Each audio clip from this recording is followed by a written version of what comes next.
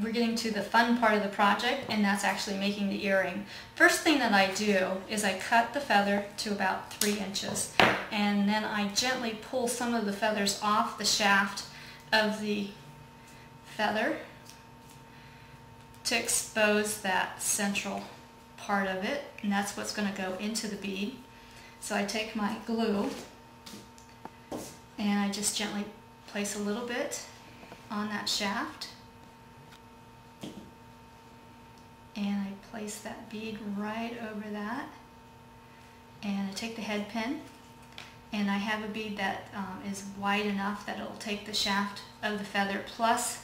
the head pin, and I push that through, and then I take my round nose pliers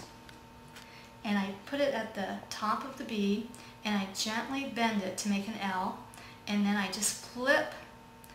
my tool over, and then I wrap that head pin right around the tool, and that makes a loop. I pick up my ear wire, gently place it on that, and I've got a little glue here on my thing so it's sticking a little bit, but I hold that wire and I gently twist it around so it secures it, and then I take my wire cutters and I just gently